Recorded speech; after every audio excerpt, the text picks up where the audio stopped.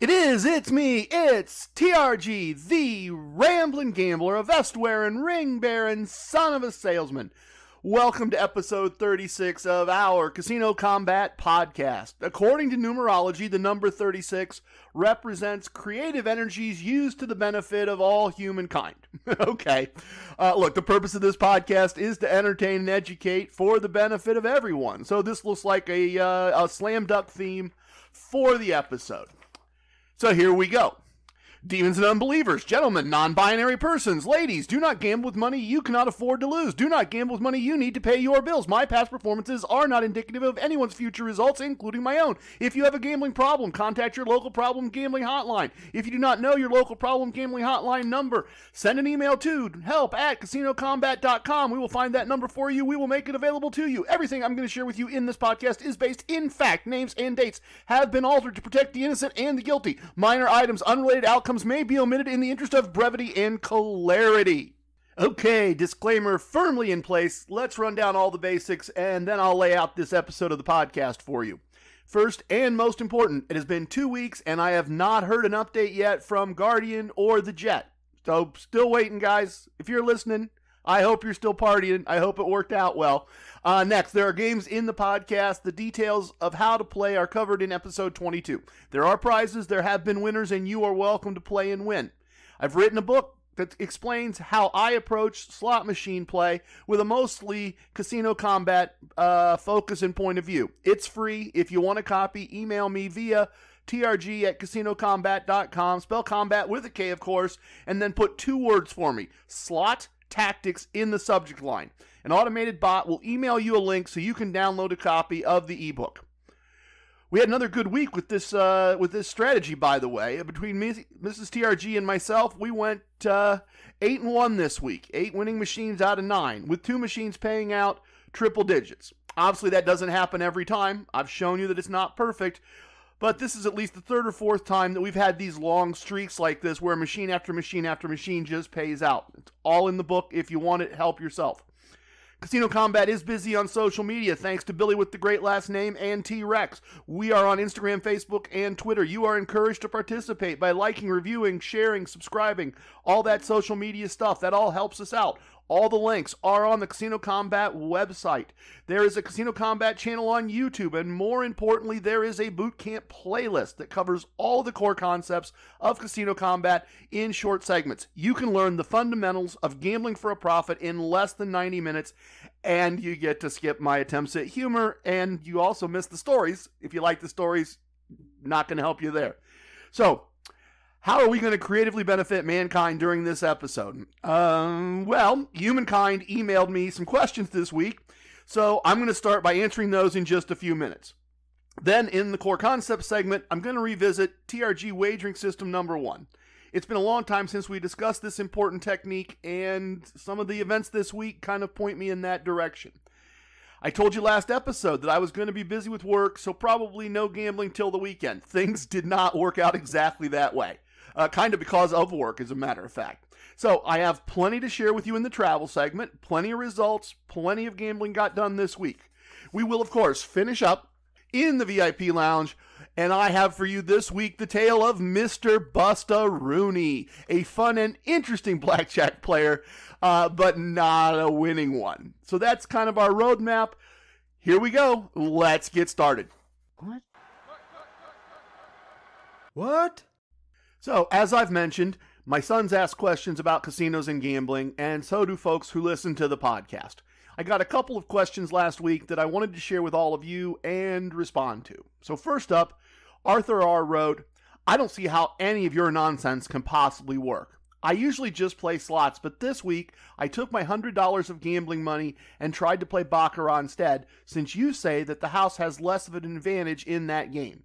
It didn't matter if I bet player or bank, I lost. After 6 bets, I didn't have enough money to keep playing, so maybe you can explain how this magically works for you, but not for me. Okay, Arthur, thank you for listening. Thank you for taking the time to email me. I really appreciate it. It means a lot. There really isn't any magic to any of this, and I've tried to be very open about the fact that nothing I talk about works every time at every table at every casino. That's not what I'm trying to do. I'm attempting to have more money at the end of the month than I had at the beginning of the month, while also winning enough to pay for the costs involved with going to a casino. So for me, this would have just been one losing table, and those happen all the time. All the time. All of that said, with what you shared, let me make some observations and suggestions to tighten up your game and get it a little closer to mine. First, you said $100 was your gambling money, and after 6 bets you were out of money to gamble with. So I'm thinking the table was a $15 minimum table. For me, that combination is a don't gamble today combination. To even consider playing $15 Baccarat, I would want to have $15 times 10 bets per table times 3 tables, $450 minimum as my bankroll for gambling at a $15 level. If I didn't have that much money I could afford to lose, I wouldn't gamble until I had that much available. Now, since it's Baccarat, you can get by with $100 instead of $150 per table, since you don't have to worry about splitting or doubling as you do in blackjack, but you still need at least 3 tables to really give yourself a chance at success. Minimum. The next thing I noticed is that you said it didn't matter if you bet bank or player, you still lost. My approach is to make the bank bet since it's a slightly better bet. But if you want to bet player, go ahead. That really doesn't matter that much. But I would say pick one and don't jump back and forth trying to guess what is going to happen next. One of the primary goals of everything I do is to try to take things like guessing out of the process. So I recommend picking one of the 2 bets and staying with it. Finally, since you said 6 bets, it sounds to me like the bets were all $15. I'd have made the second and third bets larger after losing the first bet. And I'm going to discuss how much I would have increased things by and why in the core concept segment in a few minutes. But I don't recommend just flat betting until the money is gone. So a bigger bankroll, a more consistent wager selection, and a better betting strategy will all help you have more success in my experience. So pull together that bigger bankroll before you head back to the casino to try things out again, and in the meantime, you might find it useful to listen to the Boot Camp playlist on YouTube. It explains my entire process in more detail than I can in just one segment and in just one answer. Thank you so much for writing. Thank you for listening. I really appreciate it. My second question this week is from podcast listener Gail M. And Gail writes, I love the podcast. It's really showed me some different ways to look at casinos and gambling. I tried Baccarat for the first time on my last casino trip. The first table didn't go very well, but I left with a small loss. And then tried again at a different table a little later. I won enough at that table to more than make up for my loss and left the casino with a small profit. Oh, that's excellent. Other than winning, which is fun, I found Baccarat a little boring. I'm thinking of switching to blackjack, but a friend of mine says it's complicated and that blackjack players are mean if you do something wrong. Is that correct? I'm a little intimidated by table games in general. Any advice? Great questions, Gail. First off, I'm happy that you were able to apply things I've talked about and capture a profit during your first attempt. And approaching a new table game can be intimidating for anyone, myself included. Put me at a Mississippi stud table or a Texas Hold'em table and, carnival games, I'm going to be intimidated too. I'm going to have no clue what's going on. As far as blackjack players being mean if you do something wrong, yeah, honestly, look, sometimes that happens, but not often, and worst case, you switch tables if someone has poor manners. But let me offer a few suggestions for making the process as smooth as possible for you. First, if you can, find out the table rules for the specific casino you're going to gamble at, and then print a correct strategy card for those rules. Google will help you with that, it's no problem. If you can't find that information easily about the casino's rules, print a strategy card for a 4 to 8 deck game where the dealer hits all soft 17s. That's going to be pretty close for your first time, close enough to perfectly correct for most shoe-based blackjack games. And then you can tighten that up once you know the rules a little bit more. Make that strategy card obvious when you sit down at the table. I find that this is a visual clue to everyone involved that you're just learning the game. Generally, other players and dealers are happy to help someone who's just learning. Next, if a game is already in progress when you sit down, look at the other players and ask them something like, do you want me to wait? Or are you on a streak? I don't want to mess up your game. This is part of the etiquette of blackjack. Since a player joining the game changes the cards for everyone, it's good to ask. The other players may say, hey, come on in, or they may say, could you wait a couple hands, or could you wait till I lose a hand? And that's cool. If they ask you to wait, wait. It's only going to be a few minutes, and extending them that courtesy of asking will do a lot to build goodwill from the other people that you're playing with.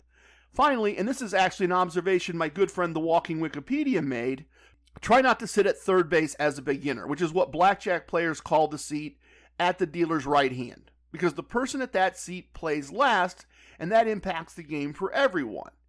It gets the most attention from other players for that reason. I know I said finally, but really finally, one more thing. Just be up front and share with the dealer and or the other players that you're just learning the game. In my experience, everyone will generally go out of their way to try and help you. So, a correct or mostly correct strategy card, ask before you enter the game, don't sit at third base if at all possible, and let people know that you are just learning. Easy stuff once you know, and knowing is half the battle. Please, feel free to let me know how things go for you. I can't wait to hear your results. I really can't. I hope it goes great. All right, I'm feeling good about this. I feel like answering those questions benefits humankind. Right along number 36, just as we need to. Let's see if I can keep things going in the core concept segment.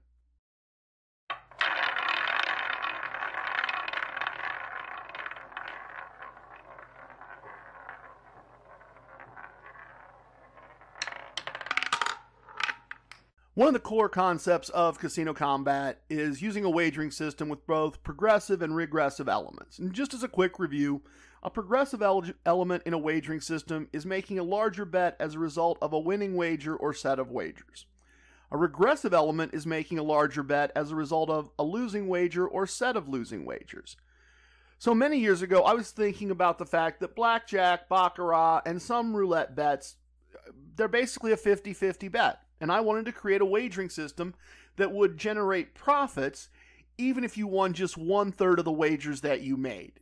It seemed like if I was supposed to win half the bets, there was a good chance that many times I would at least win 1/3 of the bets. So I created my first wagering system from scratch, and for simplicity's sake, I now just call it TRG Wagering System 1. And the system itself is really pretty simple. If you make and lose a 1-unit bet, you start the regressive part of the system. Your next bet is 2 units, a classic martingale. If you win that, you have a profit of 1 unit, and you start over with a 1-unit bet. If you lose the 2-unit bet, your third wager is 4.5 units, kind of a bigger martingale. If you win that, you have a profit of 1.5 units as a result of winning 1/3 of the wagers in a 50-50 game. If you lose the third bet, I strongly recommend leaving the table and taking a break. But if you've been winning for a while and a 3-unit bet wouldn't push you into a loss for the table, you can make a 4th 3-unit bet, which is just a recovery bet. It's just a get some things back and stay in the game bet. If you win that, you will still have lost 4.5 units over the 4 hands in the set. But if you've been winning, minus 4.5 units is better than leaving a table minus 7.5 units, which is where you would have been after bet 3. The 4th bet while winning is something I would use often when I was gambling with Mrs. TRG or with Gabriel or the Walking Wikipedia. We'd been winning, and the hope was that a winning session would continue. Either way, a 4th loss at a 50-50 game, and I'd be done. Now, this system, TRG Wagering System 1, does not aggressively try to go after long strings of wins. The assumption is that we're trying to win 1/3 of the bets, and we're trying to protect those wins if we start to get a string of wins, well, getting a little benefit out of that longer string. So on the progressive side of things, after 2 winning bets in a row, the third bet would be 1.5 units. If we lose that, we still have a 1/2 unit win. If that bet is won, then the next bet adds another 1/2 unit for a total of 2 units. We're still holding on to profits on this. If that bet is won, the following bet adds another 1/2 unit for a total of 2.5 units. In roulette or baccarat, I'd continue to add a 1/2 unit until a loss occurs. At blackjack, I cap that increase at 2.5 units total for as long as the winning continues, because I don't want to just press and press and press and press and then need to split and double and blow the whole thing up. And whenever that loss occurs, as I've been pushing up, I just go back to my 1 unit bet, and then you just start the process all over again. Easy, simple, just trying to win a third of the hands in a 50-50 game. So that's TRG Wagering System 1. I thought we were due for a review, been thinking that for a while, and then Arthur's question came in, and that just kind of convinced me this was the right week to go back through this. So after a losing week last week, I was ready for a new beginning. I mean, knowing full well that every new beginning comes from some other beginning's end. But let's do the travel segment and see if I got that new beginning, and I'll share how things went this week.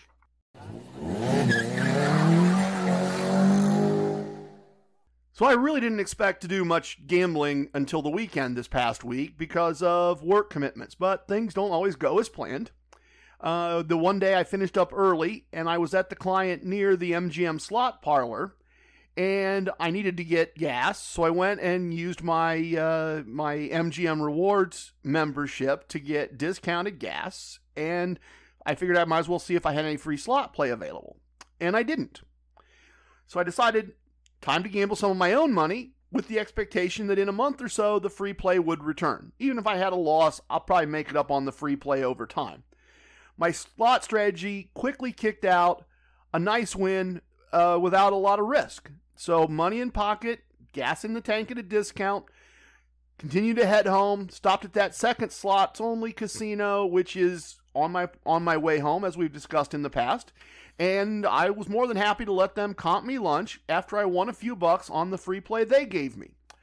Very much just side hustle, grindy kind of thing. Not exactly living a casino lifestyle by any means, but free money, discounted gas, and lunch on the way home from a client. That's great. It's a great way for me to work the side hustle into everything else. And I talked to Gabriel some during the week, and he reminded me that our local casino was giving away a Swarovski, gonna struggle with that one, folks, Swarovski, there we go, necklace for Valentine's Day on Friday. And I told him that, unless one of my clients, down in that area needed me on Friday, I probably wouldn't make the trip down just for the necklace, since we were leaving for a lot of casino time on Saturday morning. But as often occurs, a customer 10 minutes from the casino did need me on Friday, and as I was finishing up with them, it was just about the time the giveaway was scheduled to start, so I went down, picked up the necklace, picked up some free slot play, made a few bucks on that, and well worth the very short 5-minute drive that I made. Worth my time. So on Saturday, Mrs. TRG and I made our way south and west about 5.5 hours to that Caesars property, which we've been getting to enjoy almost every holiday weekend. We were there about a month ago for the MLK holiday.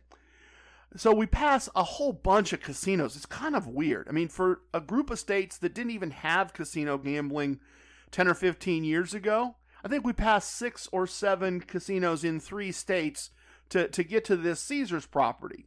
And so we decided to visit a new one this time. On our way down, we stopped at a Boyd family casino. Not sure if you're familiar, but the Boyd family of casinos, they have a bunch of station casinos in the Orleans, out in the Las Vegas area, not on the Strip or downtown. They may have one downtown. And then all over the Midwestern United States, they have casinos all kinds of places. So we stopped by one of their properties just to kind of take a break halfway, see something new. I collect casino chips from the casinos I gamble in, just always keep a couple $1 chips. So stopped, played some blackjack, won some money at a blackjack table, collected some new chips, hit a slot machine, won some money on the slot machine, just break up the drive, as I said, see something new. The Caesars Casino, which we love, they gave us a partial room comp for Saturday night. They comped us fully on Sunday night. And, of course, we didn't pay resort fees because I've managed to reach that tier in their reward system that they take care of the resort fees, too. In addition to the room comp, they gave us reward credits to spend on stuff, free table bets, free slot bets, a Swarovski pendant and earring set on Saturday. Got better on that one. A different Swarovski earring set on Sunday, as well as a Valentine's Day food comp on Sunday. So lots of crystal jewelry this week, all the way around.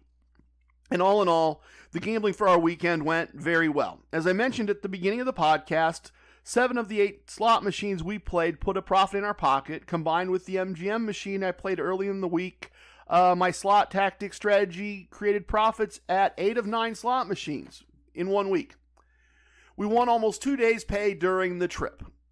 A recurring observation was how much we need to trust that what we do will work out if we just stick to our plans. Several times, either Mrs. TRG or myself kind of wanted to bail on a slot machine that wasn't working out. We stuck to the plan, made the appropriate bets, worked our way through the system, and then we finished up with a nice profit from the machine. And on another occasion, I played my potential last hand before a negative exit 4 times at a blackjack table, but I stayed on plan, and I won each time, and I stayed on the table, and eventually I left that table with a nice win.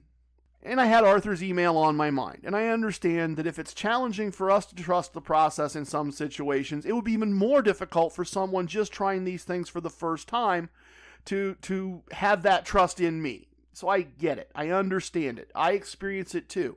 And if you're doing some of this stuff for the first time, then I'm going to say, stick with the plan. It's not always going to work, but it's going to work a bunch of times. And you're going to be surprised how many times that when you feel like you want to bail, you stick with the plan, you do what I've talked about, and you're going to end up winning money, not losing money. Or you're going to keep that loss small. So that's our week this week. 5 casinos, plenty of comps and gifts, a nice profit from enjoying and trusting the process. Next week, got some family stuff on the weekend, so I'm probably just going to do, I think, we'll see, probably just a trip to the home casino this week to take advantage of our free stuff over there. But come back next week, I'll let you know how it went. I'm sure our VIP lounge is open by now. Please join me for the table of Mr. Bustaroni.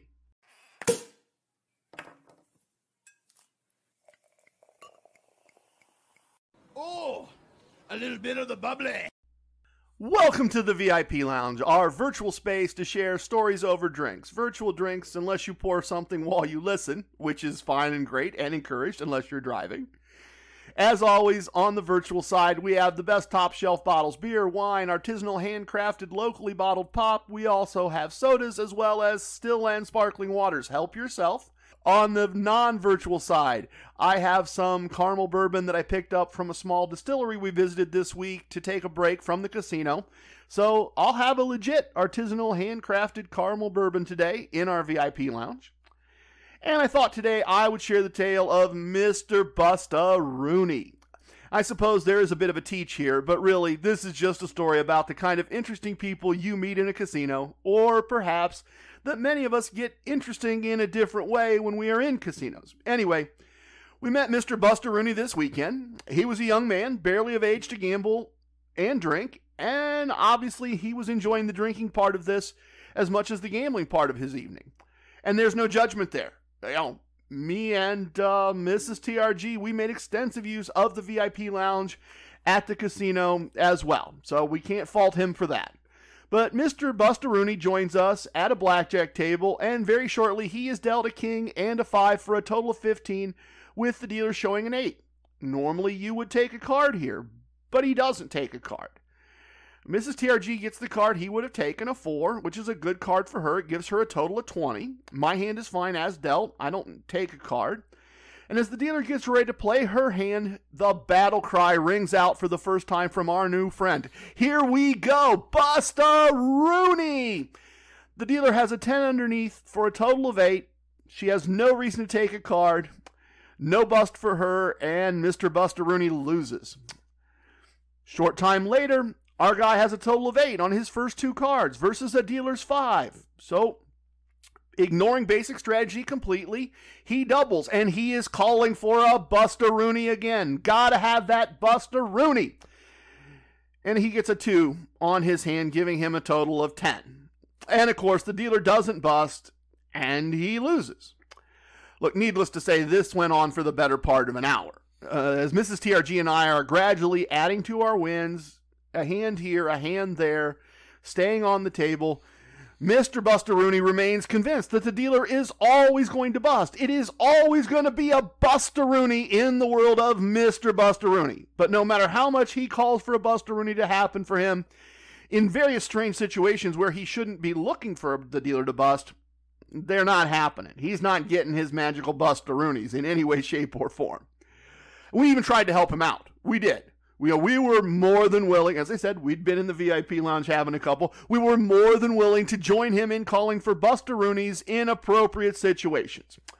We actually watched him lose a good bit before we found an endpoint where we both had a profit, and we decided to take a break and go back to the VIP lounge for a cocktail. But as we're leaving the table, we had talked about the podcast a little bit, and he's calling for a Bustaroni again, and he takes a minute and he looks at me and he says, I expect to hear about Bustaronis in the podcast this week. Not sure if he's going to listen. Not sure if he's going to remember that he asked me to do this. But here you go, my man. I try to satisfy requests whenever I can. It is none of my business, sir. I hope you get all the Bustaronis you need. But by observation, if you're listening, basic strategy, a better wagering system will go a long way toward helping you win the game of casino gambling. Probably a bit more than calling for Bustaronis in strange situations. If you're playing the casino chip game, there are 10 in this episode of the podcast. A couple before we get to the end, but there are 10 total. Please tip your waitresses, tip your bartenders, tip your dealers. Don't tip away your wins. If you want to tip your casino coach, you can go to anchor.fm/casinokombat and click on the donate link. I have spoken. Everything you heard here is true from a certain point of view. It's time for leaving, and I hope you understand I was born a rambling man. If you have questions, send them to questions at casinokombat.com. If you have techniques to share, send them to what I do at casinokombat.com. Don't forget, we spell combat with a K. Love it, hate it, it don't matter. Please share with your family and friends. Goodbye, everyone.